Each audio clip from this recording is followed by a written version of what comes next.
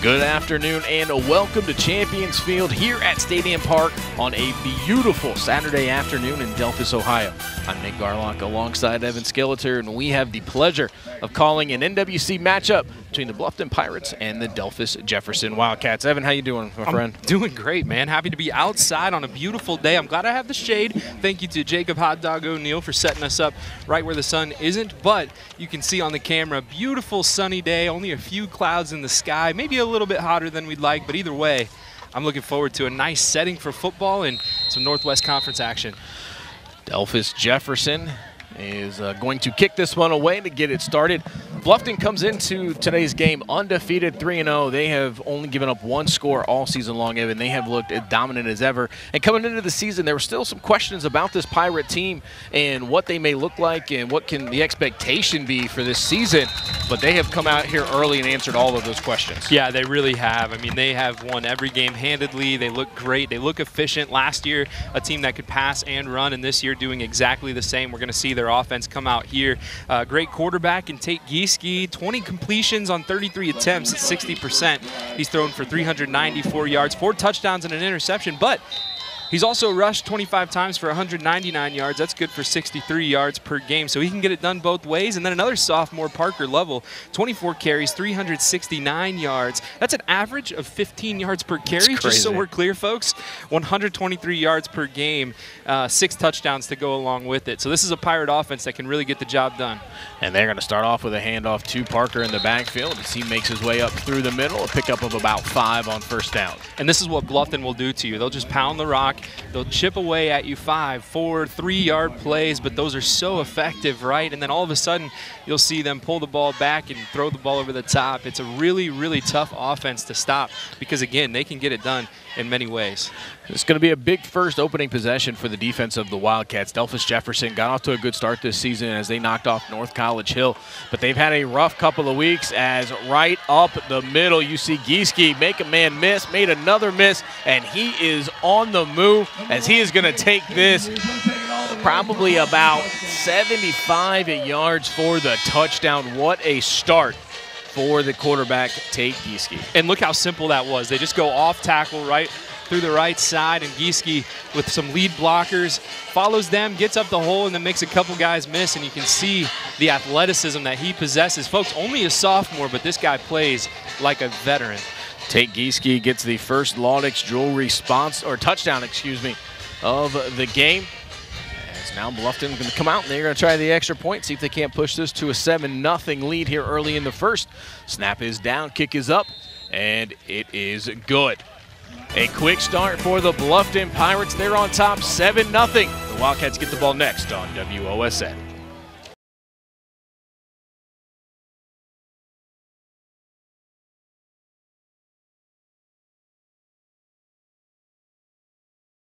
Welcome back. Tonight's touchdowns are brought to you by Laudix Jewelry, your family-owned and operated jeweler for over 70 years. Visit them at 1244 South Shannon Street in Van Wert or online at laudix.com.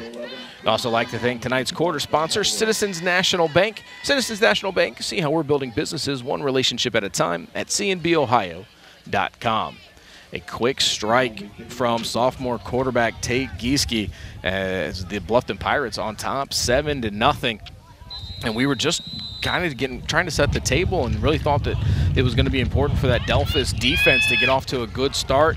And you saw Gieske do what he does so well. Is it looked a couple of times that Delphos had the angle, maybe able to get him down, but he quickly made them miss. But here's a nice return up the middle as Delphos gets off to a good start here as they'll have great field position for their first possession. And that's how you want to respond after giving up a big touchdown. Get a nice return, catch it on the move, and a little momentum going your way, hopefully, as the offense comes out. We talked about Bluffton's offense already, but on the other side for Delphos Jefferson, they'll be led by Carter Agner, the quarterback. He's rushed the ball 41 times for 162 yards. He's also passed 44 times, completed 23 of those for 255 yards. This time, though, he'll pitch it out to Dean Trentman. Trentman trying to find some space off of the left side of that line, able to get a positive gain for pickup about 2.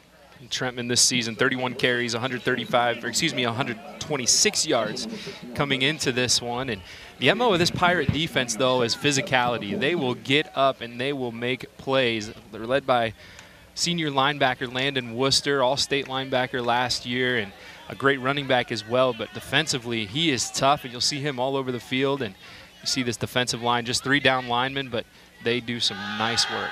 Quick pass to the outside. Nice job gathering that in. A little bit of a seam, some positive yardage that time as the Wildcat offense is getting off to a good start here on this opening drive, bring up 3rd and short. That's one way to attack a physical defense. Spread the field out a little bit, get the ball into some space, let some playmakers make a play, and I like that pickup on 2nd down to make this 3rd manageable.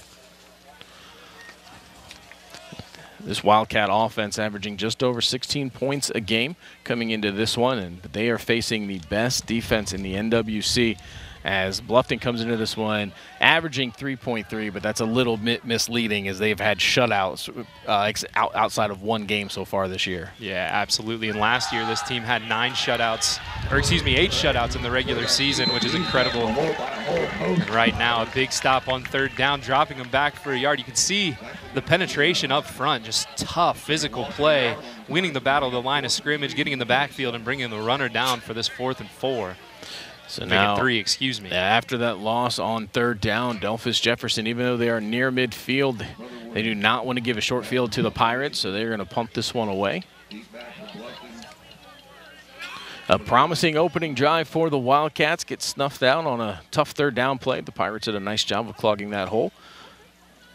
The punt is going to be away. Going to hit right around the 15-yard line and field it.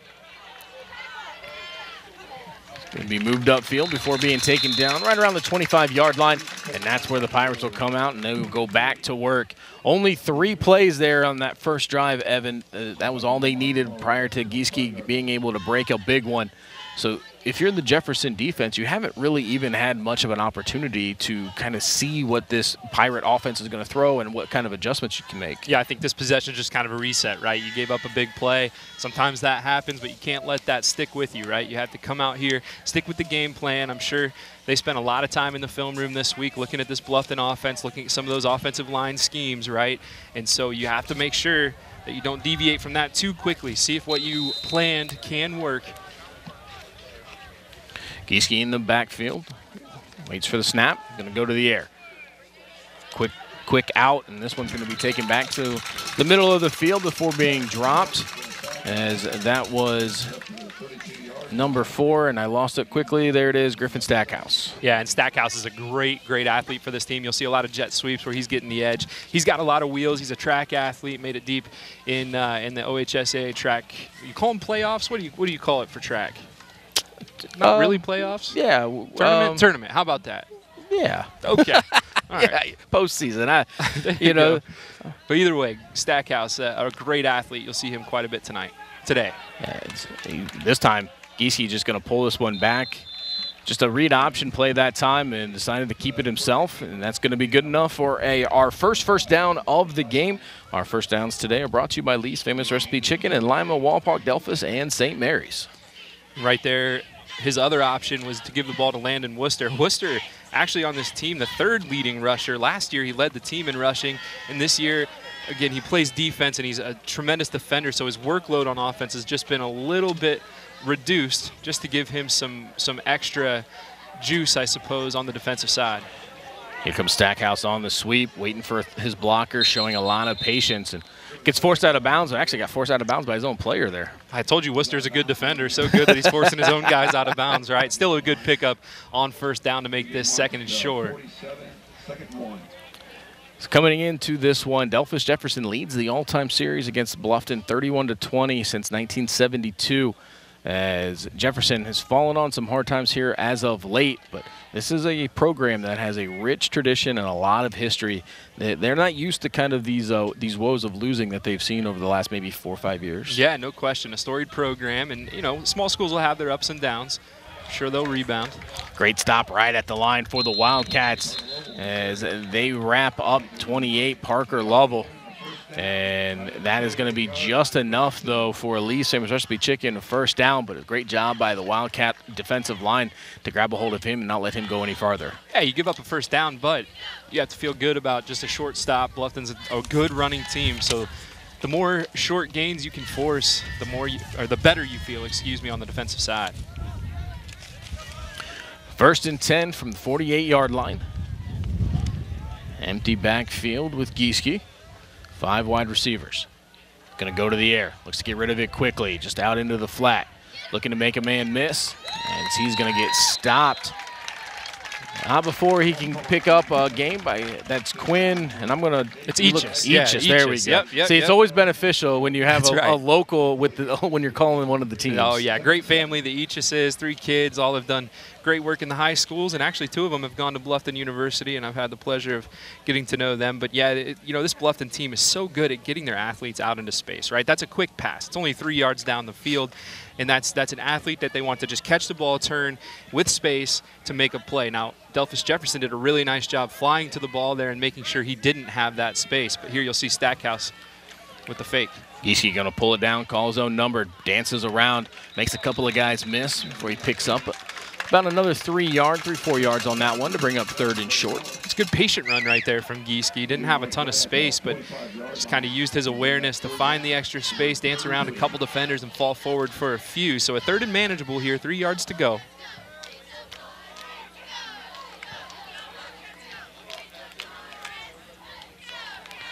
Gieske with 2 wide receivers in the shotgun. Parker in the backfield. Going to take the snap, hand this one off. Parker right up the middle, almost untouched as he is finally taken down. Great open field tackle that time. As that is going to be Landon Worcester on the carry there, right up the middle. That. That's all right. That's all right. One's 28, one's 27, similar size. So. And it was Kellen Brotherwood who had the nice open field tackle there for the Wildcats. Now before Bluffton picks up another Lee's Famous Recipe Chicken 1st down. Bunch trips on the left side now. Another quick pass to the outside. Stackhouse goes right through, almost untouched into the end zone for another Laudic Jewelry 1st down or touchdown, and it's not. He actually stepped out of bounds on that far sideline. The official right there. It looked like he had gotten through and was going to get into the end zone, but stepped out of bounds. Either way, though, it's going to be a Lee's Famous Recipe Chicken 1st down, and Bluffton is going to be set up inside the Pat's Donuts and Cream red zone. And again, you see a nice safe play, right? An easy pass just across the field, get the ball to an athlete, and Stackhouse makes no mistake, right? Turns on the Jets right up the field, had a couple blockers there on the bubble screen as well. It's a good, well-designed play from Bluffton. Wooster takes the handoff, works off the left side. He's met by a whole host of Wildcats. Picks up about 3 on the carry. Again, you'll take that, right? Forward marching Pirate offense, closer and closer to the goal line. Likely 4-down territory, 3 yards away. It's going to be 2nd and goal for the Pirates as they look to extend their lead on the Webb Insurance Agency scoreboard. We talk about the athletes on this team. Parker Lovell averaging 123 yards a game. Gieske 66, Worcester 43. Here's Gieske going to roll out, looks to throw. He's going to get met, and that's a fumble. That ball is down. Delphos Jefferson picks it up. A huge play for the Wildcats, and that is number 23, Dean Trentman. Trentman picks that one up, as I did not see who caused that fumble. I couldn't see the number, but that is a huge defensive play for the Wildcats, and they are right back in business. And that one's created by the defensive backs. No one open downfield for Gieske to throw to. He tried to buy some time by rolling out of the pocket, but good pursuit and a little strip sack there and a big turnover. And that's got to feel good for Jefferson as they were looking like they were going to give up a score. Instead, they get the ball back. And decent field position, too, at the 26. Now Agner in the backfield along with Trentman. Waits for the shotgun. He has 4 wide receivers out. Tries the hard count. They get Bluffton to jump. They're going to get 5 the easy way. Or no, excuse me. That one's going to go on the Wildcats. And it looked like the hard count had drove Bluffton to the offsides penalty, but it actually goes against that line of Delphos Jefferson. And unfortunately, it's going to put them behind the sticks to begin this drive. Now, I played offensive line, and when we put on a hard count, a lot of times what happens is you don't jump first, but when the defense moves, they don't get the false start, right? They have to jump into the neutral zone. Correct. But if they jump, it causes you to kind of think, oh, no, I need to go too, and then the penalty ends up being on you. So I saw what you did. Bluffton all kind of shifted and moved, but I think it was Delphos Jefferson that ended up drawing the penalty because of it. Agner going to call his own number, pull this one down, work to the right side, as he's going to pick up some good yardage on first down, gets back near the original line of scrimmage. And unfortunately, though, as Agner started to roll to that right side, there was a whole lot of white jerseys and no red ones to help him. Yeah, and a really good open field tackle there by Brody Anderson, getting into the legs of Agner. That's a good runner. Carter Agner's got some good size, and he knows how to run the rock, and that's a good tackle to drop him for just 5. And like you said, right at the original line of scrimmage, so it brings up 2nd and 10.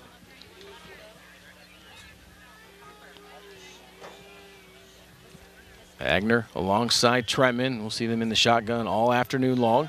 Agner under immediate pressure, has to get rid of it quickly. Bluffton flying to the football. That one's down. The officials are going to say incomplete, though, as that might have been a fortunate call for the Wildcats. Yeah, and you could see right there, Landon Worcester saw that all the way. That's the all-state linebacker reading that play, noticing that there's an open man out in the flat, and he took off. You could see him sprinting before that ball was even thrown, and he gets there as soon as it touches the receiver, and it's dropped for an incompletion. So big 3rd down here for the Wildcats coming off of the fumble recovery. See if they're able to continue this drive. 3 wide receivers coming towards the near sideline, 1 out wide. Blitz. Gonna drop, has to get turned, gonna have to go deep. Gonna be a jump ball, as that was actually a pretty good ball. It just looked like that was number 2, Jace Lindemann, as he may have just gotten a little turned around on that one. He had a lot of room still left. That was a pretty good ball by Agner. Yeah, it was. A good job by Eachus. He kind of dropped back. He knew they were going to try to go over to the top. And he jumped over, and he almost picked that ball off, but a good job knocking it away. And the Pirates hold strong here after the turnover. Presumably we'll get it back here on the punt.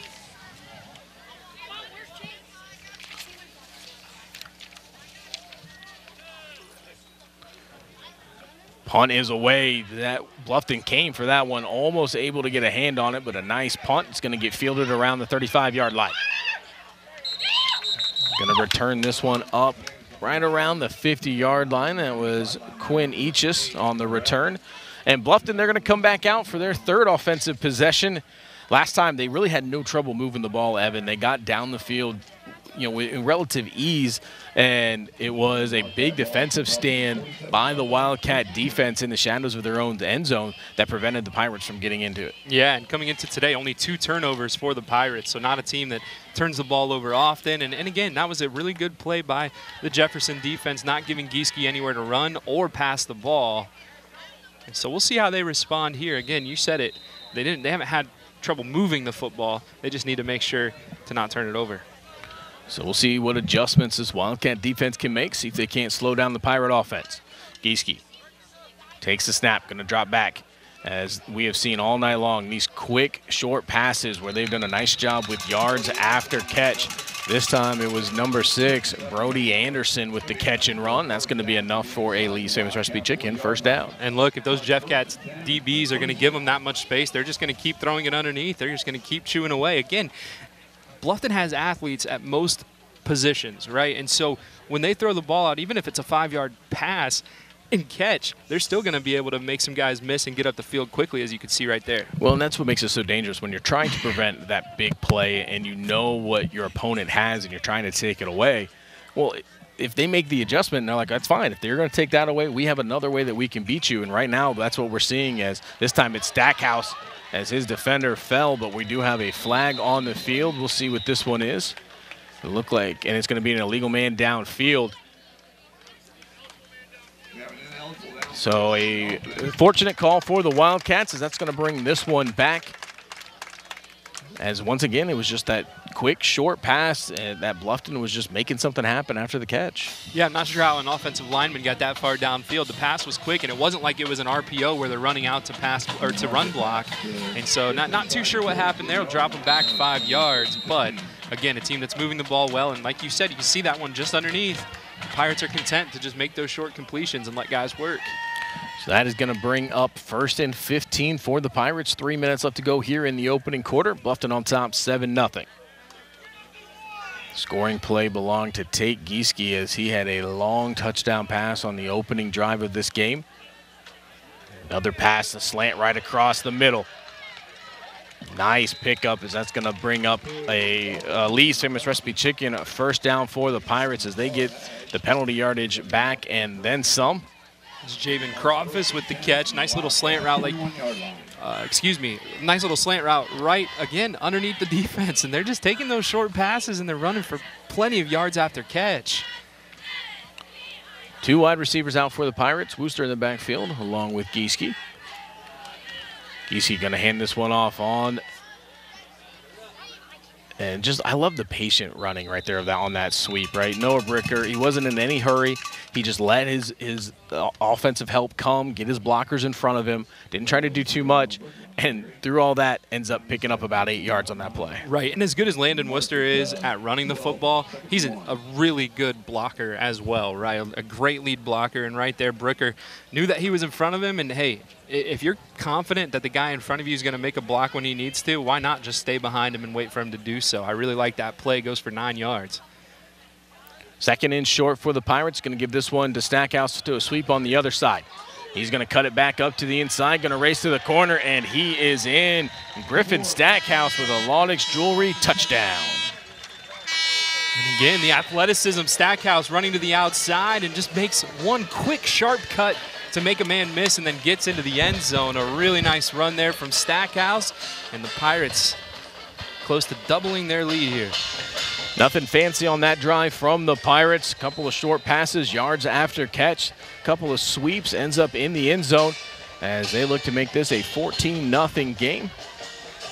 That's Stackhouse's first rushing touchdown of the year. He has 2 receiving touchdowns. First one on the ground as that one is up and good. I wish my golf shot looked like that, right? Just a nice little loft. Actually, it's not an original thought. I heard someone else say that last week, but it is a really nice looking kick from Jackson Brown, also a soccer player for the Pirates. So Jackson Brown makes it 14-0. The Pirates are on top. We'll see if the Wildcats can respond when we return on WOSN.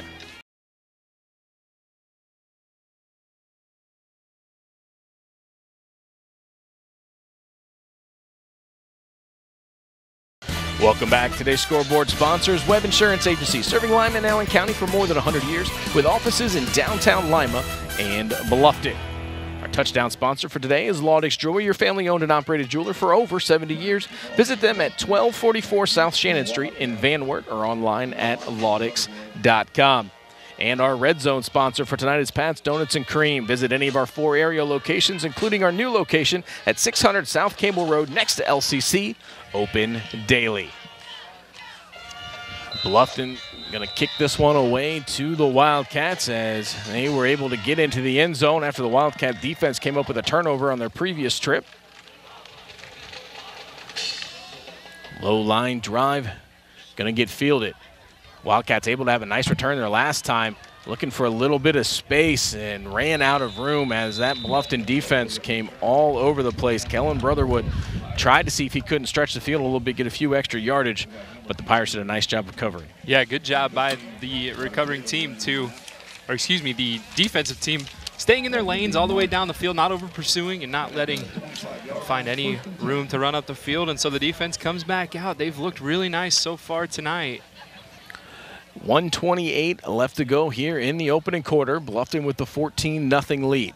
Got to get out of the habit of saying tonight is a day game. Yeah, right. Got middle the sun of the day out here. Got a nice breeze as we sit here in the shade. A beautiful afternoon here in Delphos. It's Canal Days weekend. We may talk a little bit more about that later in this one, but a big weekend here in Delphos. Agner gets rid of this one quickly, looking for the screen as that's going to go right through Brotherwood's hands.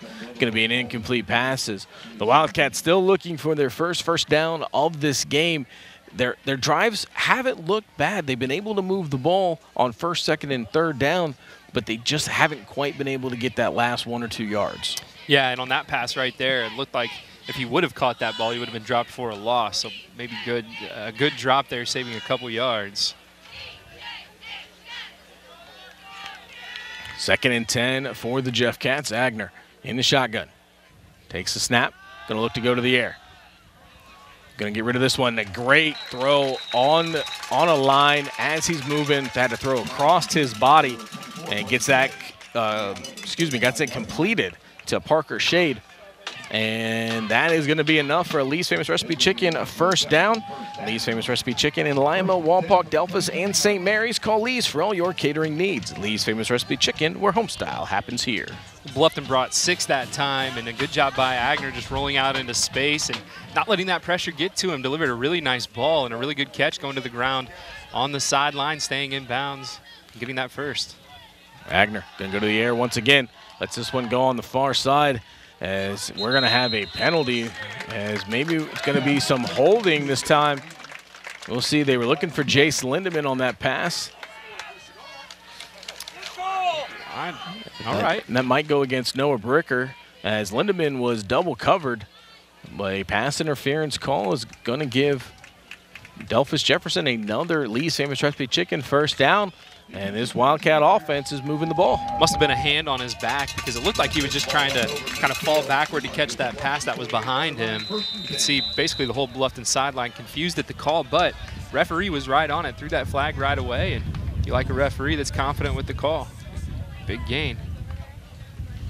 Agner looking to throw, gets chased off his line one more time, floats this one back over the middle, and it looked for a minute that Parker Shade was going to have a lot of room to run.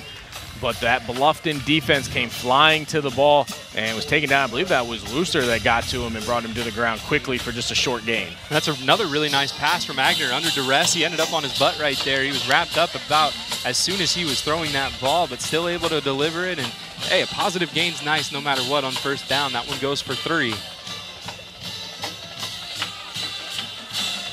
2nd and 7 for the Wildcats. 4 wide receivers for Agner, who has done all of his damage to the air here on this drive.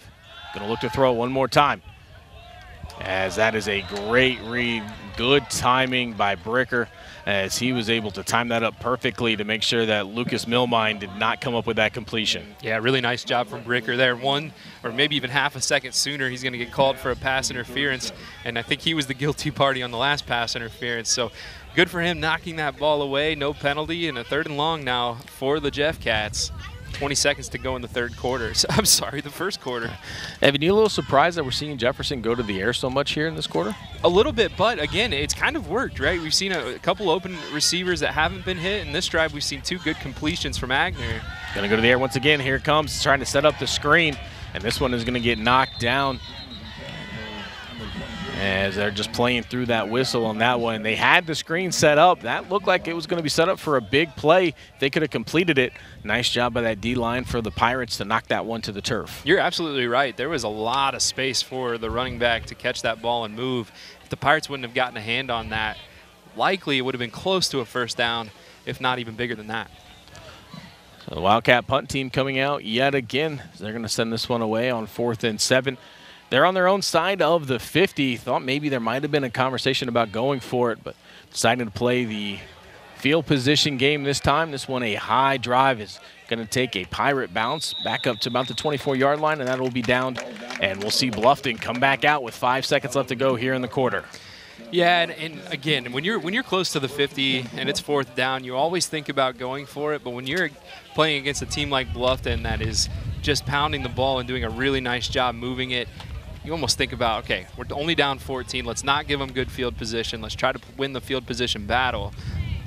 Although the Pirates have started from this spot and still not had much Well, and you wonder, too, if they remember, you know, last week, not a lot that went right for the Wildcats in that game against Paulding, but one of the bright spots was the punting game, and I mean that in the fact that their punts were really good. They actually pinned Paulding very deep inside the 5 a couple of times, and that led to a safety. So maybe that's also playing in their minds like, hey, listen, if we can get some good punts off, we can get them down there, maybe we can get some points that way as well. Not this time, though, as Bluffton is going to begin on the 23-yard line. Gieske going to call it himself right up the middle. He's going to get taken down by number 67, Tanner Hetrick. And that is going to bring the first quarter to a close. It is 14-0 here at Champions Field. The Pirates are on top, and they're driving. We'll step aside and be back with the second quarter here on WOSA.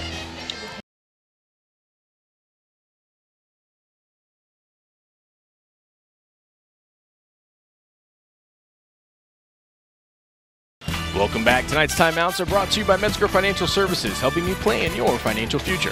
Call 419-225-6067 or visit MetzgerFinancialServices.com. premier sponsor tonight for the Bluffton Pirates is Springfield Fireworks. Springfield Fireworks in Bluffton is your one-stop shop for the largest selection of fireworks and novelty items. They are open 7 days a week, 9 to 8. The Bluffton Pirates coming out here as they look to continue their drive to begin the second quarter. And the first quarter really was all the Pirates as they had 2 scoring drives, a third drive that looked like it was going to result in a scoring one before a great defensive stand by the Wildcats. But right now the Pirates doing pretty much just about anything they want on offense as the Wildcats are trying to adjust, trying to make some stops here to see if they can't hold them. But right now, this Bluffton team is looking very, very good. Yeah, and it doesn't matter what they do, right? Going off tackle, they're getting plenty of yards. Going outside, they're doing well. A couple quarterback keepers that have gone long, including that 75-yard touchdown run from Gieske on the 3rd play of the game. So tough to stop a team that can do a whole lot on offense. Here's Gieske in the shotgun. Going to go to the air.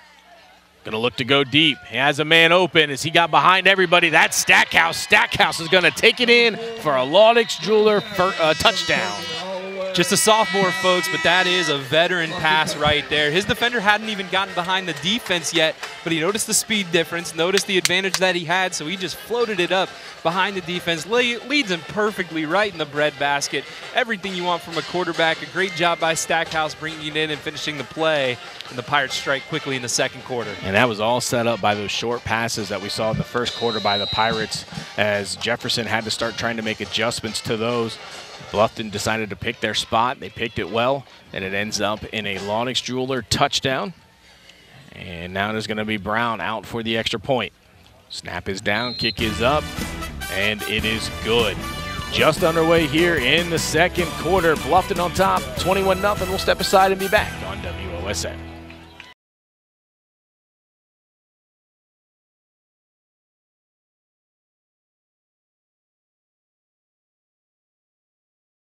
Welcome back. Tonight's touchdowns are brought to you by Laudix Jewelry, your family-owned and operated jeweler for over 70 years. Visit them at 1244 South Shannon Street in Van Wert or online at laudix.com.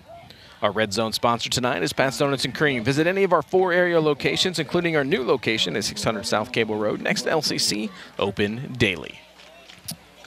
Nate, while I was doing my prep for this game, something really stood out to me, something I don't think I've seen before. I know it's a small sample size, it's only 3 games, but looking at the Delphos Jefferson stats, offensively and defensively, they are super even. Listen to this. Delphos Jefferson on offense averages 246 yards per game. Opponents average 247. Rushing yards per game, they average 124.3. Opponents, 124.3. In average passing yards per game, Delphos Jefferson 121.7, opponents 122.7. The fact that those numbers are as close as they are is actually incredible. I've not seen that before. It really is. As you see Kellen Brotherwood able to field that kickoff, bring it back up to about the 28-yard line where the Wildcats will take over on offense. Evan, last time that the Wildcats were on the field, the offense got going. They got things going through the air. They get stalled out, but it has to be positive for them knowing, hey, listen, we have a game plan that will work. There are going to be spots in this defense we can take advantage of. They just have to be a little bit more consistent. You're always looking for things to build on, and I think Agner started to complete some passes. He's looking comfortable under pressure. And so, yeah, absolutely. I think there's some stuff that they can see on that last drive that they might look to go to here. Agner going to go back to the air. No, he's going to pull this down. Quarterback draw all the way. Bluffton right there to read it, and Agner's going to get taken down for a loss on first down. We are just underway here in the second quarter. Our quarter sponsor is Citizens National Bank. See how we're building businesses one relationship at a time at cnbohio.com. That time the Pirates brought pressure from the right side, and the play was designed to go to their left, Delphos Jefferson's right. But again, you see the athleticism and the way the Bluffton Pirates fly to the football. Not a lot of guys over there at first, but all of a sudden there they are to drop him for a loss of 2. Make it 3, excuse me. Agner looks quickly to try to get rid of this one. Nice, strong throw as Luke Rohde was the recipient of that catch. That's going to be enough for a Lee's Famous Recipe Chicken first down. And listen, when Carter Agner can set his feet and let one go, he has a very strong arm. He is very accurate. Right now, the trouble has been getting him to be able to plant his feet as that Bluffton line has been all over him. But he has looked really good when he has been able to do it. Yeah, I really like the way that ball came out of his hand. He really zipped it. Like you said, he's able to plant that front foot, really throw through the football. It's a good pass, but you're right. They need to give him some more time so he can open up a little bit more. Here comes the blitz as that one was blown up right from the beginning as a fantastic job. I believe that was Bricker who timed it perfectly, went right in between the tackles and disrupted that handoff and able to get that fumble. All right, so we talk about programs, you talk about values. Unselfishness oozes from this Bluffton team, and here's what I mean. Right there, not many people around Ethan Coley, right? A lot of times you see young guys try to pick that ball up and run into the end zone. You see the end zone, you see all that space in front of you. But instead of doing that, he just falls on the football to make sure his team gets possession. It's not about him, it's about the team, and you love to see that from a guy. We start talking about this Wildcat team, and this is a very young team. They only have, I believe, 5 or 6 seniors that get at least start on both sides of the ball. As a long pass going to Stackhouse. Stackhouse in double coverage, not able to come up with that one. So there's still a lot of learning on the fly. There's a lot of sophomores out there playing today that they're going to get contributions from a lot of young guys.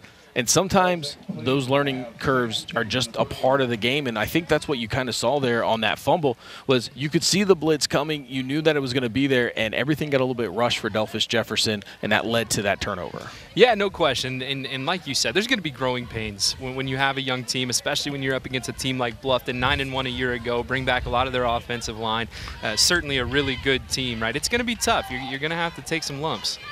This time they're going to keep it on the ground. Nice job moving through traffic, getting to the outside before he gets tripped up. As that is Parker Lovell. It's a good run by Lovell. I like the tackle there by Brotherwood, though. Nice open field tackle, getting into the legs of a really good running back. That is going to be another Lee's Famous Recipe Chicken, a first down for the Bluffton Pirates. And our premier sponsor for Bluffton is Springfield Fireworks. Springfield Fireworks in Bluffton is your one-stop shop for the largest selection of fireworks and novelty items. Open 7 days a week, 9 to 8. 9:28 left to go here in the half. As you see the Pirates working inside the Pat's Donuts and Cream red zone. They get inside the 10-yard line on that carry. Going to bring up be second and probably about 4 yards left on this one. That time it's Worcester just finding the hole, putting his head down, nice hard run. It's not fun to tackle a guy like that, right? No. A guy that's not afraid to just run through you, and right there, an example of him not being afraid of contact and just getting those extra yards by getting that shoulder down and using his strength. Gieske waits on the snap, has 2 wide receivers. He's going to swing this one out to Lovell. Lovell going to go right up off tackle as he's going to get taken down short of the first down, but there is a flag on the play. And it's going to be an illegal shift. Yeah, that far line judge called the illegal procedure. I didn't see it, but hey, look, there's a lot of motion before the play in Bluffton's offense, and sometimes that'll happen, right? A tight end moves a little bit soon, or a wide receiver goes early while someone else is in motion, and they'll see it and they'll call it. And this is about the area of the field on the other side that we saw where Delphos' defense came up big and forced the fumble. So 2nd and long here. We'll see if the Wildcats can't get back on top and have that defense create another turnover.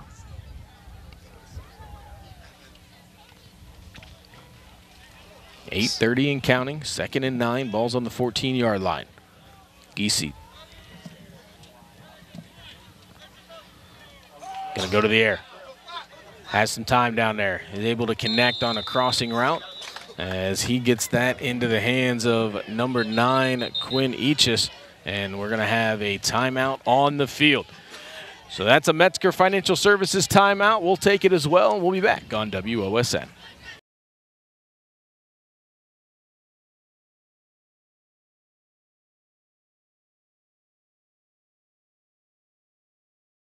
Welcome back. Tonight's timeouts are brought to you by Metzger Financial Services, helping you plan your financial future. Call 419-225-6067 or visit MetzgerFinancialServices.com.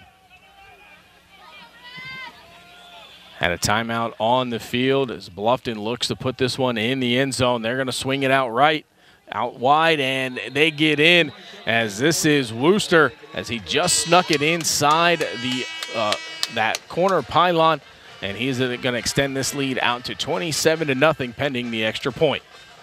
You see the Bluffton Pirate offense not doing a whole lot, nothing fancy that time at least, just wanting to stretch the field, see if they can't get the defense out of position, and a hard run that time by Wooster ends up in the end zone.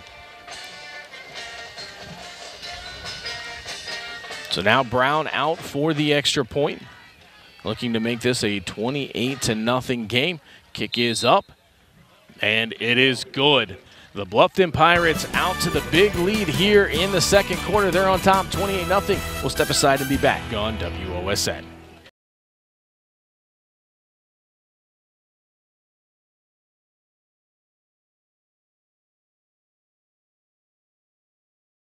The Bluffton Pirates put in another Laudix Jewelry touchdown to make it 28-0, 7:51 left to go in this one. And kick this one away, as this is going to go over Delphos, the Delphos returner's head and out through the back of the end zone. Results in a touchback as the Wildcats will bring this one out. They're going to get started at the 20-yard line. So far, the Wildcat offense, they have shown that they can move the ball pretty consistently. As far as first, second down, they've got some positive things going through the air, but it's been those big third downs or the turnovers that have really stopped any kind of momentum that Jefferson has tried to gain. Agner, a big, strong quarterback back there, has done a nice job when he gets pushed off of his marks, trying to keep plays alive. We've seen the kind of power and strength he has in his throws, as the Wildcats are going to need him to have a few more of those here this afternoon. Agner going to roll once again. They're going to send this one, and this one's going to be picked off as the blitz was coming up right through the middle. Agner tried to get rid of it quickly. Some miscommunication as the receiver never turned around. And that is going to result in another turnover for this Bluffton Pirate defense, as that is now back-to-back turnovers after they got the fumble recovery last time, and this time it is the interception. Bluffton coming off of just a fantastic season last year, where it was really them and Grove, the class of the NWC. Coming into this season, they had graduated a lot. I think there were some questions about whether or not Bluffton was going to be able to replicate the kind of success that they had last year. And at least through the first 3.5 games so far, all those questions have been answered and then some, as they have just continued to look like a dominant offensive force. The defense has been absolutely incredible, only giving up scores in one of their games so far, as they are trying to see if they can't they don't want to just replicate, let's put it that way. It's not trying to have the same type of season that they had last year. They want to have a better one. They want to move farther through the playoffs, and they know that these games here early in the season help set the tone for that. 7:10 and counting here in the half. They're going to hand this one off up the middle. This is Lovell, and he bounces off a couple of tacklers, and he's going to carry this one inside the 20, as that's going to be another trip to the Pat's Donuts and Cream Red Zone. Visit any of our 4 area locations, including our new location at 600 South Cable Road next to LCC, open daily. Clock continuing to click down here as we get ever closer to halftime. Bluffton faces a 3rd and 3 from the 18-yard line. Giese takes the snap, going to hand this one off. Lovell started outside, goes right up the middle, and he just keeps them legs churning and churning until he's finally taken down at the 10-yard line. That's going to be good enough for a Lee's Famous Recipe Chicken first down. Lee's Famous Recipe Chicken in Lima, Walpock, Delphos, and St. Mary's. Call Lee's for all your catering needs. Lee's Famous Recipe Chicken, where homestyle happens here. This is going to be 1st and 10 at the 10. So it's actually 1st and goal for the Bluffton Pirates.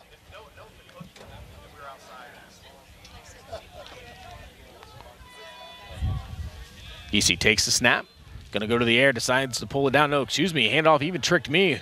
Was a great read that time, as it looked like that was going to be an RPO. He pulled back, and actually he let that one go. He did a nice job of continuing to play, and that was enough to freeze the defense as well, as they pick up 9 on that first down, and they are knocking on the doorsteps of another Laudic Jewelry touchdown. Been very impressed with what we have seen out of the Pirates. As they don't seem in any hurry. They're very under controlled. They're taking their time. As now you see this jumbo package come out. They're going to hand this one up right up the middle. And that is going to be another Laudic Jewelry touchdown, as the Pirates go on top 34-0 on the back of Landon Wooster, as Wooster punches that one in. 5:22 left to go in this one now, as we've seen the Pirates have the short field their last 2 offensive possessions, and they've been able to make good on that as they've gotten both into the end zone. Brown comes out, gets ready to send the extra point up. Here comes the snap. It's down, kick is up, and it is good. The Bluffton Pirates go on top at 35-0. We'll step aside once again and be back on WOSN.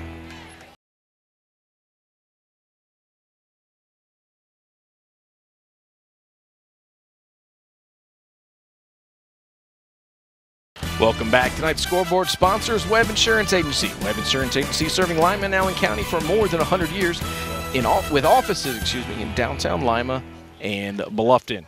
Our touchdown sponsor tonight is Laudic Jewelry, your family-owned and operated jeweler for over 70 years. Visit them at 1244 South Shannon Street in Van Wert or online at laudics.com. Pirates are going to send this one back. This time it is going to be fielded, as that is Lucas Milmine looking for a little bit of space. Flags all over the field, though. Nice little juke move to give himself a little bit of extra space. A nice return as he carries this one out to about the 22-yard line. And that is where the Wildcats, at least for now, will begin this drive. We'll see what the laundry on the field means. See if either Delphos will get a few more yards or if they have to back it up a little bit.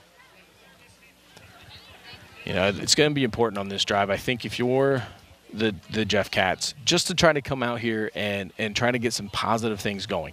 We've seen them get things done through the air. They've had some success. Agner has done a nice job when he's gotten some time. That offensive line of Delphos has just got to step up a little bit here. It's hot. I know they've had a long day so far, and it's a lot easier said than done to block that front 7 of the Pirates. But they're going to have to, as you do see that penalty goes against the Jeff Cats, they're going to have to walk this one back to the 10-yard line. So now an even longer field for the Jeff Cats with 5:12 left to go. And the last 2 have ended in turnovers. I think right now the Jeff Cats just want to be able to hang on to the football.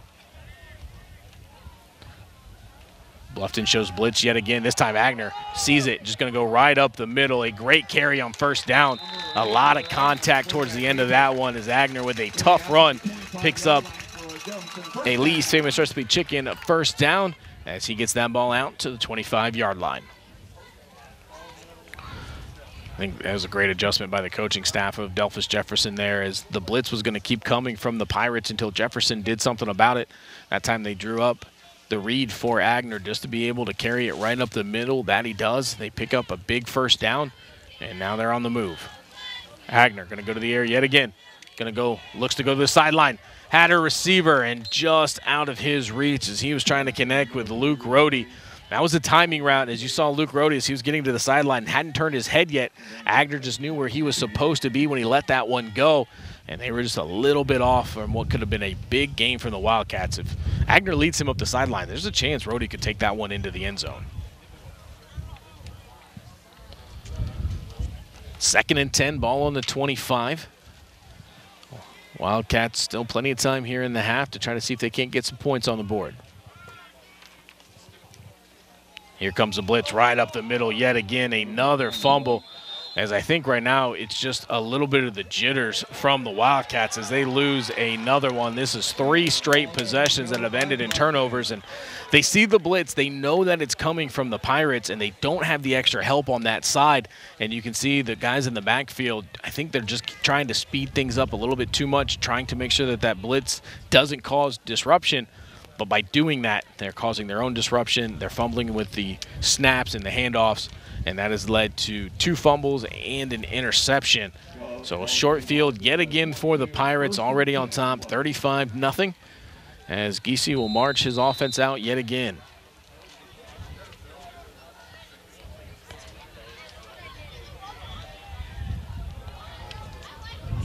Giese takes the snap, going to go to the air, going to throw. They're looking for the big play, as they were looking for the wheel route that time on a shorter route. That one was meant to go to, I believe that was Lovell. Just over the outstretched arms of Parker, as they looked like they had the play design they wanted, because if he was able to bring that in, I don't think the DB had turned yet. I don't think he'd have seen him gather in that completion. That does stop the clock, though, so on the plus side, if you're Jefferson, the clock's not winding down here. It still gives you an opportunity here in the second half. A late substitution. 2, 3, 4, 5, 6, 7, 8, 9, 10, 11, 12. Too many men on the field for the Wildcats. But prior to the flag coming out, Delphos Jefferson takes the timeout. We'll take the Metzger Services Financial Services timeout as well and be back on WOSN.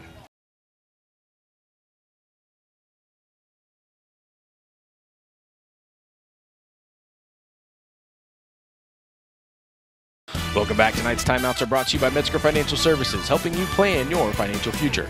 Call 419-225-6067 or visit MetzgerFinancialServices.com. Giese is able to roll out of trouble, and he finds his receiver on the far sideline as Stackhouse walks into the end zone for another Laudix Jewelry touchdown, as that was all done by Giese that time, as he was able to get out of trouble, get out to the open, and find his receiver. As the Wildcat defense had done a nice job there. They had gotten pressure on him and got him off his spot, but Stackhouse got loose, and he ends up putting another 6 on the boards for the Pirates. Brown's been busy so far here in the first half as he comes out for yet another extra point, looking to make it 42-0. Waits for the snap. It's back, it's down, kick is up, and this one is good. 4:02 left to go here in the half. The Pirates on top, 42-0. We'll step aside and be back on WOSN.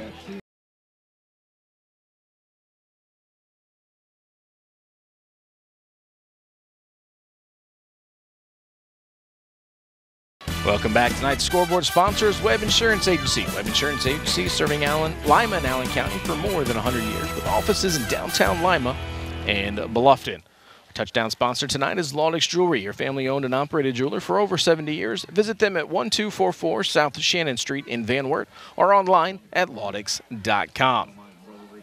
I'd also like to thank tonight's premier sponsor for Bluffton, Springfield Fireworks. Springfield Fireworks in Bluffton is your one-stop shop for the largest selection of fireworks and novelty items. Open 7 days a week, 9 to 8. Pirates kicking this one off yet again to the Wildcats. Brotherwood able to field this one. Looks to go towards the middle of the field. Tried to bounce it outside, and he is stopped immediately as he took a hard hit that time. He's a little slow coming up. They're going to go and check on him, as it looks like he might be okay. So we'll wait a second here, see if they're going to, and they are. They're going to go out and check on him. So while they do that, we'll step aside and be back on WOSN.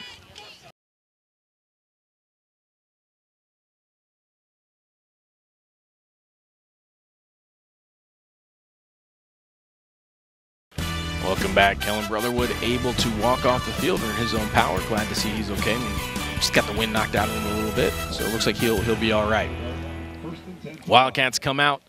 They find themselves down 42-0, under 4 left to go here in the first half, where the offense hasn't looked bad. It's just right now holding on to the football. That front part, or the front line of Bluffton has just caused a lot of problems in the backfield, led to 3 consecutive turnovers.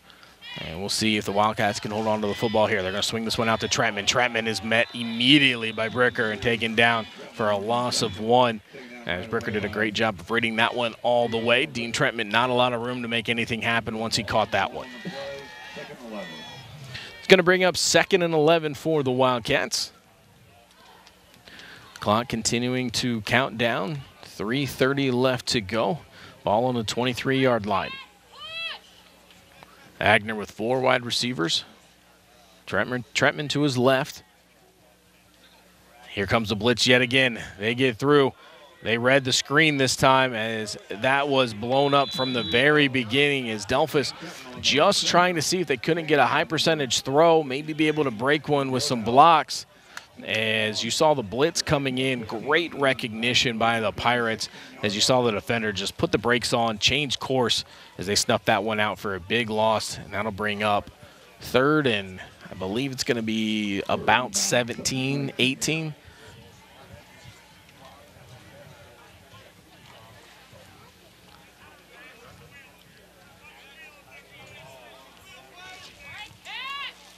Agner waits on the snap. Here comes the pressure off the edge. They're just going to throw this one deep as he had no time as his receivers were trying to run out. But because of that pressure coming off of both sides, he had to get rid of that one quickly, and that falls harmlessly to the turf and will lead to another Jefferson punt.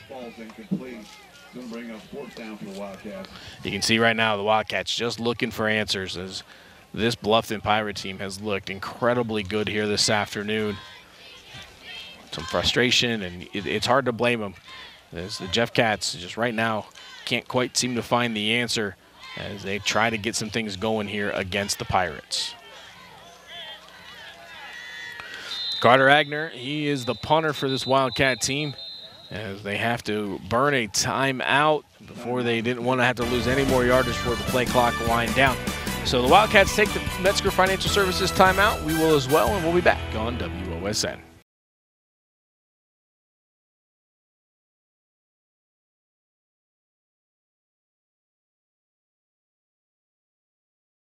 Welcome back. Tonight's timeouts are brought to you by Metzger Financial Services, helping you plan your financial future. Call 419-225-6067 or visit MetzgerFinancialServices.com. Agner waits to send this punt off. Not a good punt as he got that one off the side of his foot, as that is going to bounce inside the 30 before it is going to be down at the 31-yard line. And right now, not a lot going right for the Jeff Cats. We've seen Agner have some really good punts here this afternoon, but he had space and wasn't under any pressure. Just sometimes that ball, if you don't hit it just right, it's going to take a bad kick on you. And I think that's what happened there. 2:19 left to go here in the half. The Pirates come out as this will be the 4th straight possession where they have had a short field, as they are going to take over on the 30-yard line. Giese still in the game. He's going to be back with an empty backfield, 3 wide receivers. Giese going to get rid of this one quickly, as this is just a quick screen. Leads him wide open out into the middle of the field, working through traffic and into the end zone for a Laudix Jeweler touchdown. Great job by Brody Anderson, as Anderson that time just took a quick screen pass, went right back through the middle of the field, had the defense going one way, he went the other, and it ends up with another trip into the end zone.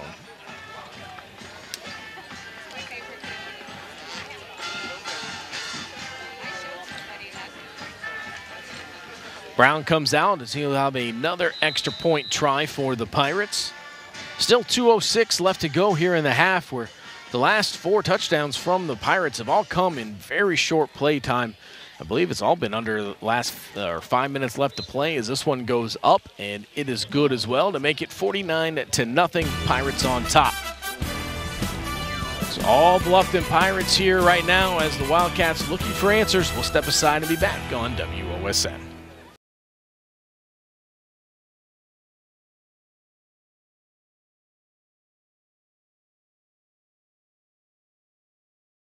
Welcome back. Tonight's first downs are brought to you by Lee's Famous Recipe Chicken in Lima, Walpole, Delphos, and St. Mary's. Call Lee's for all your catering needs. Lee's Famous Recipe Chicken, where home style happens here. Our Red Zone sponsor tonight is Pat's Donuts and Cream. Visit any of our 4 area locations, including our new location at 600 South Cable Road next to LCC, open daily. Bluffton Pirates kickoff team is out, waiting to send this one down to Brotherwood and Millmine, waiting deep. Brown's kick going to be fielded by Millmine. Millmine with a little bit of space, going to have to make a man miss, and he does. Nice job moving through some traffic. Gets this one out to the 25-yard line as Carter Agner will lead the Jeff Cat offense once again with 1:57 left to go here in the half. So we'll see what the Wildcats can go. Right now, I think the big key that they have to try to focus on is finding a way of slowing down this blitz of Bluffton. If Bluffton is going to continue to send guys through the gaps, Jefferson has to find a way to slow them down. That is what has led to all of these turnovers that we've seen here in the back part of this second quarter, and really what has led to this offensive explosion for the Pirates. First and 10, ball on the 25. 4 wide receivers for Agner.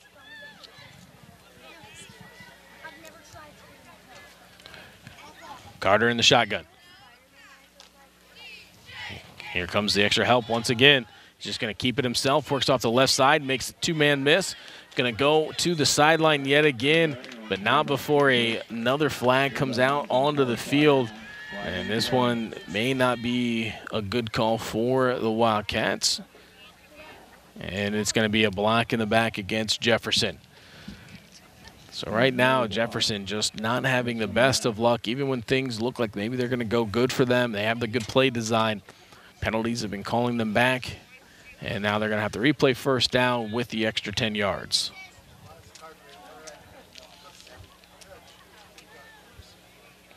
Going to mark the ball back to the 15-yard line. First and 20.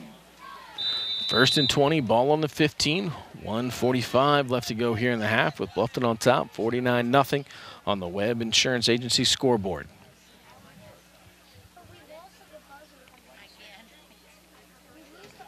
Agner waits on the snap. You can see the blitz coming. Jefferson tried to pick it up. You see Trentman spin out of trouble. Tried to stiff arm another guy, but he is going to be dragged down right at the line of scrimmage, maybe a 1-yard gain. As right now, that Bluffton defensive front is just too much for Jefferson to handle. They're getting into the backfield and causing all sorts of issues right now. It's going to be 2nd and 24. Or actually, so instead of getting back to the line of scrimmage, it actually was a 4-yard loss.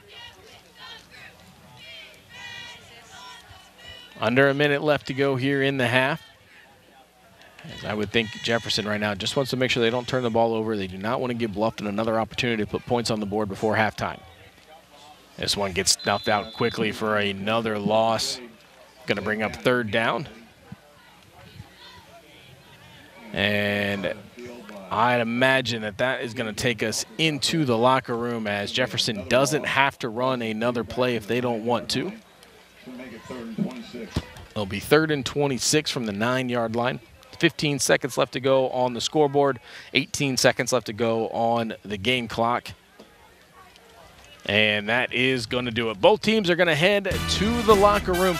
The Bluffton Pirates in control here at Champions Field. They're on top 49-0. We'll step aside and be back with the 3rd quarter on WOSA.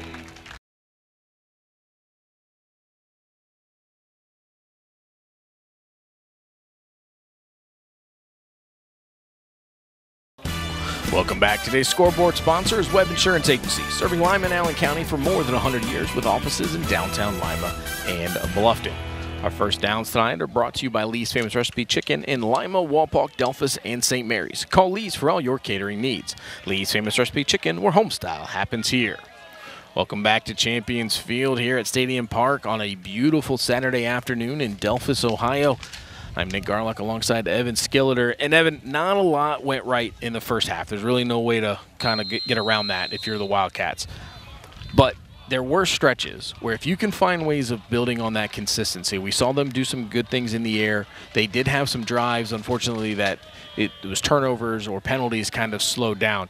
If you can find some ways to build some consistency, you can get some positive things going here in this second half. Well, you certainly don't want to roll over, right? You need to come out and you need to try to establish some momentum, right? I know they've tried a lot. They've tried to go outside. They've tried to run inside. They tried some screens, and just nothing has been working.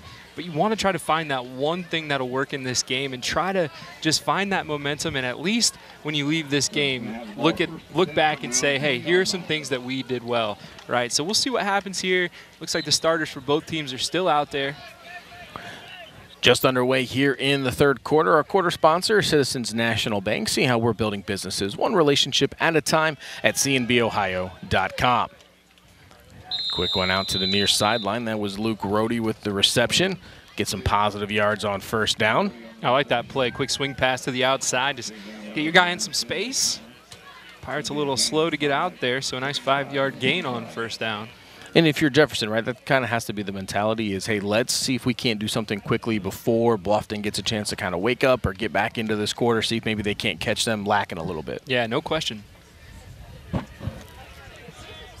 We are in a running clock here with Bluffton on top, 49-0. So the clock will continue to run unless this lead drops below 30. As that one was a dangerous pass. Nice timing. Luke Rohde does catch that one, but it's going to be for a loss as Bluffton had that read pretty well. That long throw to that outside always kind of makes you hold your breath if you're a coach. Yeah, and you got to make those passes a little bit quicker. That ball has to come out basically right away. Don't wait for your guy to get set. You know he's going to turn around. You got to get it out there quick because you saw on that play, Agner waited just a little bit before he threw that ball out there, and the Pirates read it and were able to make a play really quickly. 3rd and 7, ball on the 23-yard line. Agner in the shotgun along with Dean Tretman. Agner going to roll out. Looks to throw it out deep. He has a man open, but too much as that is a hard ball to try to control as you are running away, have to throw across your body deep. It was a nice job as the Jefferson Wildcats had an opportunity there. As they had, that was Jace Lindemann had gotten behind the defense, but unfortunately for the Wildcats, they couldn't do anything with it. Yeah, a little miscommunication in the Pirate defensive backfield as the safety over the top came up to defend the mid-level, and that deep ball, or that deep receiver was open, like you said, but good pressure from the Pirates forcing Agner to throw on the run, and it's a little bit tough when you're throwing on the run, as you could see right there. Oh, it's going to be 3 and out on the opening possession for the Wildcats. This punt is away. And take a Wildcat bounce inside the 35-yard line, finally down right around the 34. And that is where Bluffton will come out for their first offensive possession here of the half. You talked about Agner and the way he can punt. That was a 51-yard punt right there. Nice spiraling kick, kept it away from the returner, so he's able to get a little roll with it as well. I really like what he was able to do there.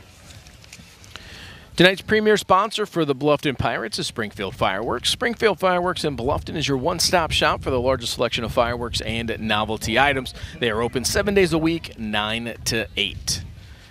Giese. And actually, no, they do. Leighton Miller. Switch at quarterback. Now, listen, he's also a sophomore, but this guy can sling it too. If he gets a chance to set his feet, watch his ball, this guy can throw.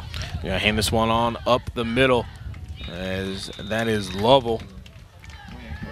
So, Nate, I actually have a question for you. I've had a conversation with some folks in Bluffton. You know, Bluffton this season has gotten out to really big leads, and some people look at the scores and they think, are they running it up? What's going on here? Look, so here's the question. You're a coach, and you have a team that is very good and often up by quite a bit at halftime. And people often say, when do you go to your subs? Okay, my question for you is this. If your team is constantly up by that much and you're taking your subs out at halftime, is it right for them? You get 5 weeks in and they have played half the amount of football than their opponents. Is that fair to your players?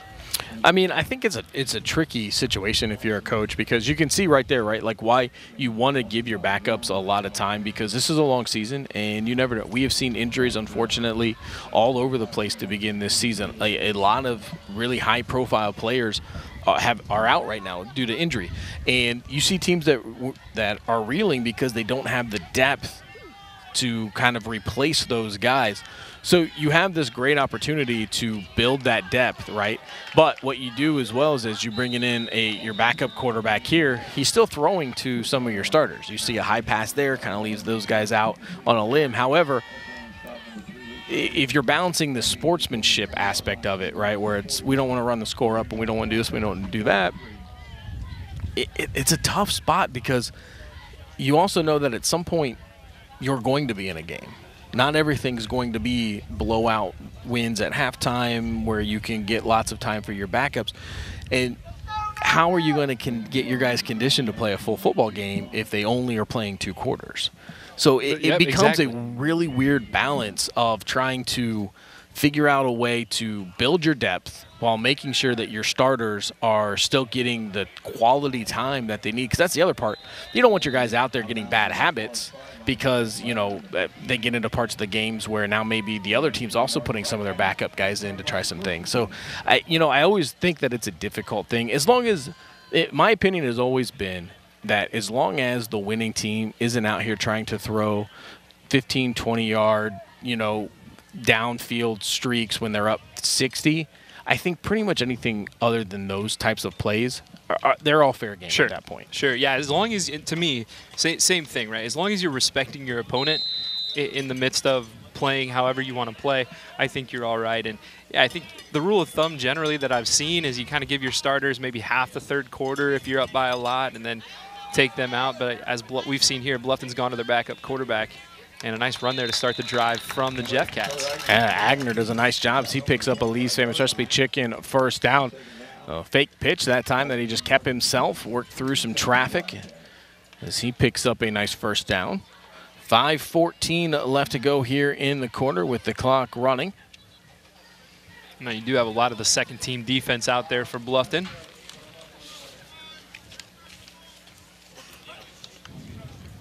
And quarterback Leighton Miller over at cornerback on the near side. Agner back in the shotgun, waits for the snap. Going to hand this one off to Trentman up the middle. Trentman drags along a couple of defenders with him, and he picks up a hard-fought 3 yards. Good job by the interior of the defensive line. Austin Scherger in there on the bottom of the pile for the tackle. It's going to bring up 2nd and 7 for the Wildcats here. Ball on the 28. See Lindemann coming in with the play for the Wildcats.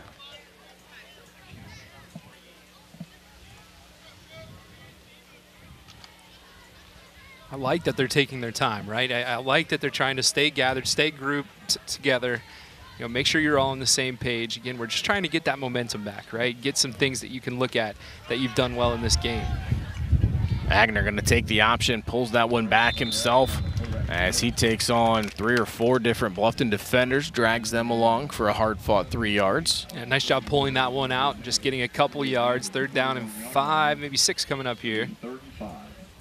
I can't count, Nate. It's 5. It's all right. We got a big, gigantic scoreboard down in the end zone that I continually use as my little cheat code to see where we're at, so it's okay. 3rd and 5, ball on the 31. Wildcats looking to keep this drive alive as the clock continues to tick down here in the 3rd quarter. Pressure coming from the Pirates. Trentman bounces it outside, looking to make one guy miss. He's going to get taken down, and I believe that's going to be just short of the 1st down marker. And we'll see what the Wildcats want to do here. I mean, this part of the field, typically you would say the smart call, right? The percentages are you want to punt. But in a game where you're just trying to work on things right now and the score, it looks as lopsided as it does, hey, listen, we don't know when in this season we may be at a 4th and 1 in this position and need to go for it. So let's see what play we can try to rely on here. That's a great point. You don't gain anything from punting this ball away either. So I like that. Also, I want to mention that's a great open field tackle by Blaine Hill on the far side on that last play. Good job. The Pirates blitzed up the middle, and they bounced it to the outside and picked up a nice gain. Here's Agner going to roll out off his spot one more time, looking to go to the air, going to have to get rid of it. Does. Nice job extending that play as he is able to get that one completed, as that goes to number 24, as that is Parker Shade. I like the way Agner throws under pressure, man. He is not afraid to take a hit. He's got good size, obviously, which makes it easier. But we've seen multiple times tonight, he's got a guy in his face and he delivers a nice, accurate pass. That one no different. He found himself on the turf, but threw it right into the gut of his receiver. So thanks to Lee's Famous Recipe Chicken, 1st down, the Wildcats find themselves with a fresh set of downs. Agner going to go to the air once again. Here comes the pressure. Wildcats pick it up. Agner steps up, has one more guy he has to just run through, and he loses the football. As the Wildcats are able to jump on that one, and that right there is pretty much the story of what happened in the second quarter, as the Wildcats just had a very difficult time holding on to the football. And that was Blaine Hill once again on the tackle and the forced fumble. Good job being heads up by the offensive line, falling on top of it. It didn't get the number of the guy that recovered it, but either way, Jeff Cats keep the ball. They do gain a yard on the play too. It's going to bring up 2nd and 9 for the Wildcats. Agner gets everybody set. Going to drop back yet again. Here comes the pressure. Going to have to let this one go. And some more miscommunication. Not sure if that was meant for Rhodey or for Lindemann, as they had a crossing pattern there, but either way, it went out of range of both of those players. Unfortunately, he falls to the turf incomplete. Good pressure there by Bluffton. That was Braylon Scherger getting into the backfield and forcing that tough pass over the top. 35 seconds left to go here in the third quarter, as the Wildcats are going to have to snap this one unless they reset the play clock, as this one is winding down. They're going to have to hurry if they want to avoid the penalty. They hurry up to the line. 3, 2. They get the snap just off, as Trentman takes the pitch, has to reverse course, goes up the middle, only picks up about 2 yards, as that is going to bring up a 3rd and long for the Wildcats, but not before the third quarter comes to a close. Bluffton on top, 49-0. We'll step aside and be back with the fourth quarter here on WOSN.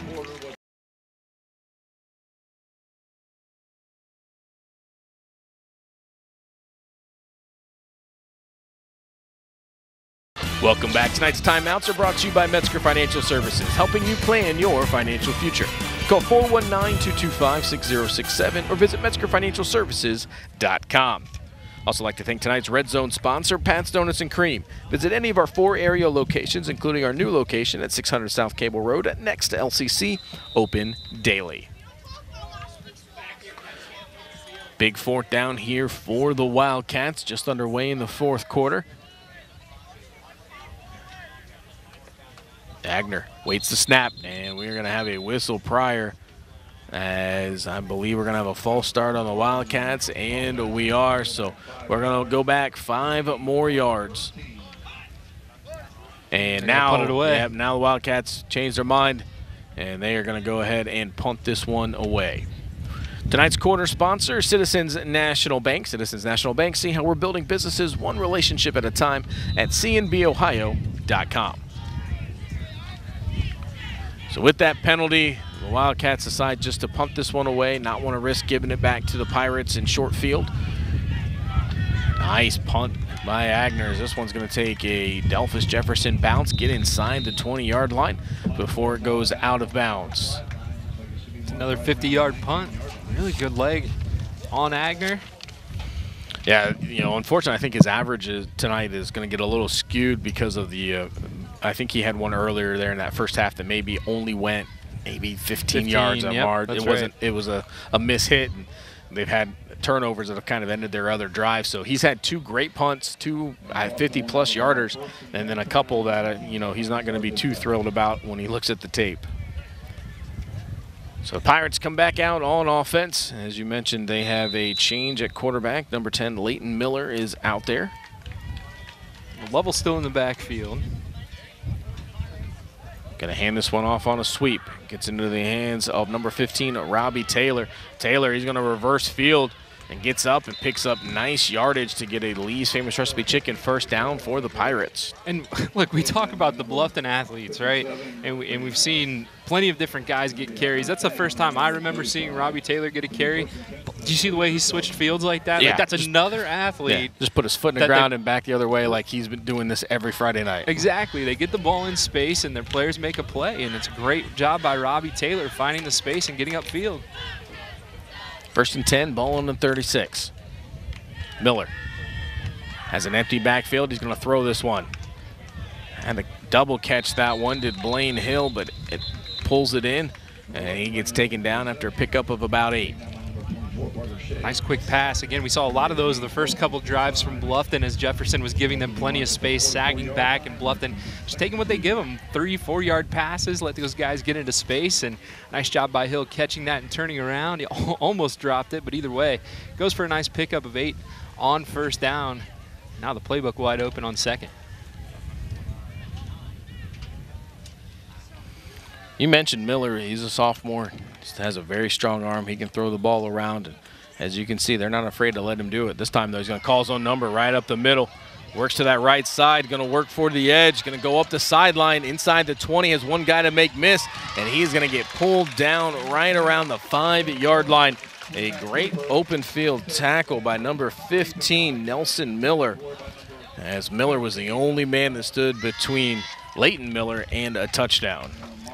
Yeah, it's a good tackle. The only thing on that play that Bluffton could have done differently is when you're lead blocking like that down the sideline, instead of pushing someone toward where your guy is running, you can just get in his way, right? That lead blocker just kind of step in front of the guy and just make a lane for your runner to run through. And it could have been a touchdown, but either way, a really nice job by Miller.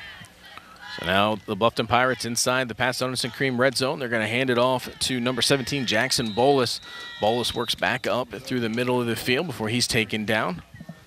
Looks like maybe a gain of 1 at most. Going to bring up 2nd and goal for Bluffton.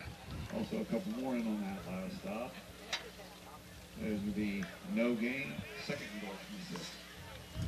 It's kind of a new look Northwest Conference this year, Nate. Some shifting, and Ada leaves, Lipsick leaves, LCC comes in, Fort Loramie comes in on the football side, and conference just looks a little bit different than it used to. Man, this is opening weekend for the NWC as well, as they were the last conference as Bolus gets drugged down for a loss there on 2nd. But NWC was the last conference to get their conference play underway, and it was a big one. A lot of good scores over this weekend for the NWC. And you know, it looks like right now at first glance you're looking at Bluffton, Grove, LCC up towards the top.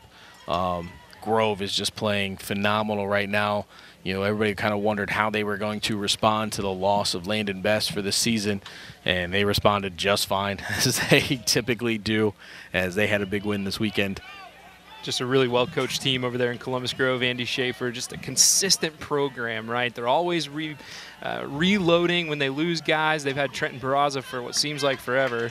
And just a tremendous team. They do some really good work over there in Grove, and that's kind of the standard in the NWC that a lot of teams are trying to achieve. Bluffton close last year, right? Finished 9-1. That only lost to Columbus Grove at the end of the year. Now we're going to see Jackson Brown attempt a field goal rather than a PAT, but not much more. Yeah. Well, and that's what I was going to say when you're talking about, you know, this Bluffton Pirate team. They know in order to keep progressing and take that next step, they've got to go through Columbus Grove. Yep, and right. They know what stands in front of them. And, you know, I still like that you get these big rivalry games as you see Brown's field goal up and good.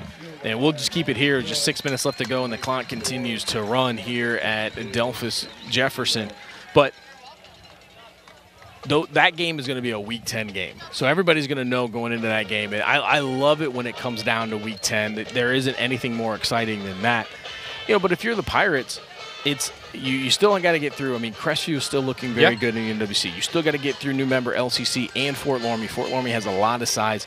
LCC only looks to continue keep getting better week to week. There's still a lot of challenges ahead, but if they're able to answer all of those and get to that showdown with Columbus Grove in Week 10 for a conference title, you got to think that these are the types of games that can help build them for them. Not because they're blowout victories, but because these are the ones where you get to work on certain things and just kind of what we were talking about. You don't know when you're going to need to lean back on some of this experience early. Like, no, listen, we know this works, guys. We know that this can't be throwaway time where we do things that aren't going to benefit us later in the season. Yeah, you're absolutely right. And you get in games like this, and it's easy to kind of lose focus. It's easy to tune out a little bit, right?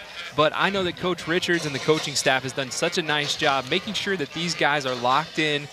You know, yes, they're going to win a lot of games by a lot of points, right? But you're right. There's something to learn in every game, in every quarter, and really on every play. And so every rep important as you start to build toward that Week 10. But, man, there are some really good teams that can come out and and knock you around. So Bluffton definitely has to take every game seriously and take it 1 week at a time. But certainly everyone has that Week 10 game circle. You know, and if you're the Wildcats, obviously not the type of day that you were hoping for. Not, you know, this is not how you were hoping that your Saturday afternoon would go. But it's a learning experience. We talked about how young they are. They have young guys all over the place. You can see some of those guys coming out now for kickoff return as well. Coach Pullman getting those guys in, trying to get experience for them. These games, if you let them, can be very valuable to your growth as well. Well, right, and I always, you know, I coach sports as well, and you know, when our team gets blown out, whatever it is, I always look at them and I say, look, this is the standard, right? We just played a team that we want to be like. That team is really good. We need to look at the kinds of things that they do well and try to replicate those, right? We want a program like Bluffton. We want a program like Columbus Grove. And you play in these games and you get to see firsthand and feel firsthand what it's like to be a program like this and go up against a program like this. And it gives you a target, right? It gives you something to work toward. 5 minutes left to go in this one as the Wildcats come back out on offense. We'll see if Agner is still out there at quarterback or not. Looks like he is. Yep, he is still going to lead this offense, as I'm sure Coach Pullman wants to keep working on things. As you know, we're still young in the season. This is week 4. There's a lot of football left to play. This is only one loss in the conference. They still want to work through some things on offense and get things going in the right direction. Agner going to pull this one down, goes right up the middle. A big gain, on first down will lead to a Lee's Famous Recipe Chicken first down. Yeah, nice read option there. Sees the defense shift to the outside on the fake, so he pulls it out and just runs right up the middle. Good job by the interior of the offensive line, getting a good push and just making plenty of space for him to run through. Plays getting run in. Lucas Milmine coming in to let Agner know what Coach Pullman would like to call.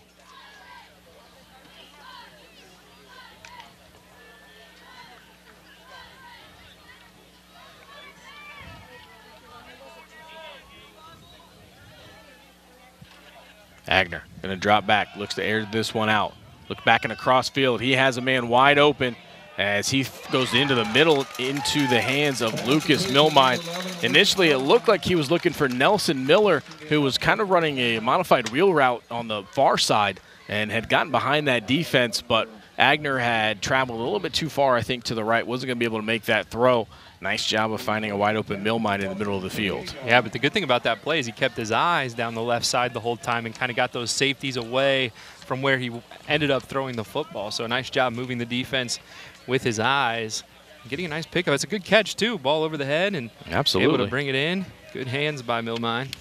So that's going to be another Lee's Famous Recipe Chicken first down. 3 minutes left to go in this one. Going to look to go onto that left side. Agner trying to direct traffic, pointing for his receiver to go downfield. But that pursuit of the Bluffton defense was too much. He had to pull that one down, gets forced out of bounds for a short loss.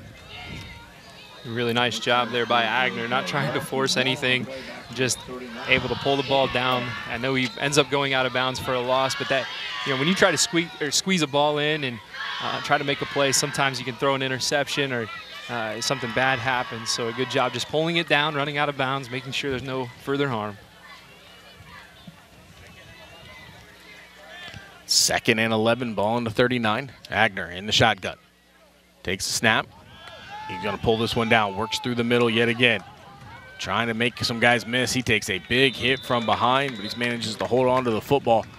And he will be marked down just past the 30-yard line, down to the 29.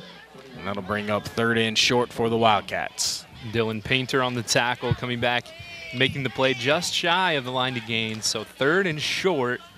And I'll tell you what, Evan, if anybody out there is watching this one and thinking that the second string from Bluffton out there right now on this defense, trying to get some work in, doesn't also know that they haven't given up points this year, then you don't know these Bluffton teams. This shutout means a lot to them as they found a wide open receiver to Rhodey, as Luke Rhodey takes it in for a Laudic Jewelry touchdown. And that's big because we talked about just finding things to walk away and feeling good about. This Jefferson team comes down the field, puts together a great drive, and they score on a Bluffton defense, whether it's the first string or second string, that had only given up one score yet this season. Yeah, and you know what? We talked about Agner, and when he can set his feet, how nice of a ball he throws. That was on a rope. My goodness, that was a laser to the end zone. A great throw between two defenders right into the breadbasket. Again, like, yes, it's 52-6. Make it 52-7, yep. But still an incredible throw from Agner, and exactly what you want at the end of the game. We need to get some momentum. We need to get something we can look at to say, hey, we're going to be okay. We're going to regroup. We're going to go into next week with some momentum, and I really like what they did right there. Braxton hurls for the Wildcats with the extra point, as the Wildcats got something going, and they're going to get to kick this one off to the Pirates. Final minute left to go in this one. We'll step aside and be back on WOSN.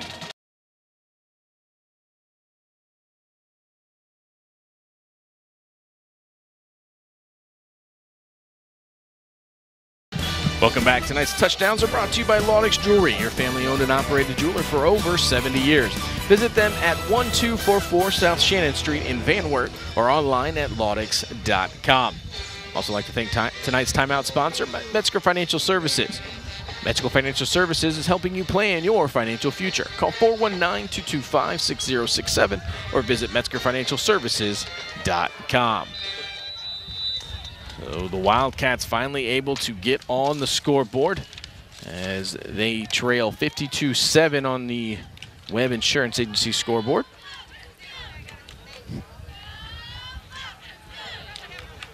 Going to be a short kick as the Pirates are just going to fall on it. They don't have to, well, they will have to run another play. They just have to kneel it once, and then this game is over. Nope. Yep, never mind. The clock does start. Yep, and that is going to bring this one to a close. You know, Evan, we knew that the Wildcats were going to have a monumental task on their hands this week, as this Bluffton team has looked so good here in the early season. And the Pirates came into Champions Field, and they didn't disappoint. They didn't, but I'll tell you what.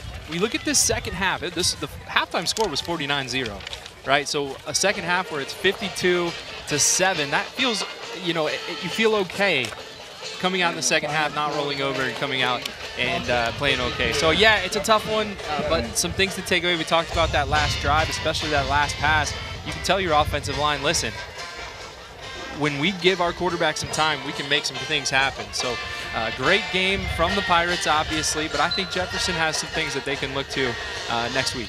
So that is just going to about wrap it up for us here at Champions Field. I'd like to thank our crew today, Jacob and Nick, working the cameras and getting the editing done for us. We appreciate you guys. We get the easy work, Evan. I say it every single time. We get to come and talk about sports. That's the easy part. All this other technical stuff, they wouldn't trust us with anyway. No, and they shouldn't. They shouldn't. We appreciate everything you guys do for us each and every week. One final time, the Bluffton Pirates come into Champions Field and they knock off the Wildcats 52-7. For Evan Skillender, I'm Nate Garlock. Thanks for tuning in and have a great night, everybody.